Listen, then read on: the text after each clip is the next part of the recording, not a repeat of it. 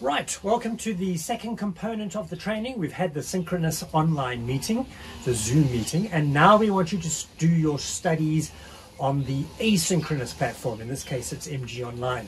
It's the Moodle Learner Management System.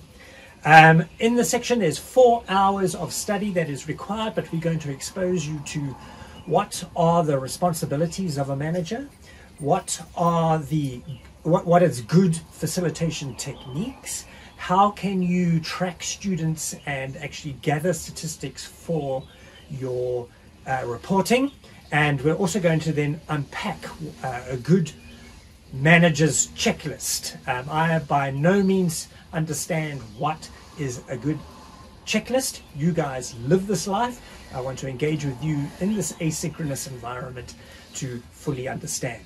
And then we will convene one more time in a synchronous setting in the Zoom again tomorrow afternoon. So make sure you've been through all the materials so that you can provide an informed perception. Okay, right. See you then.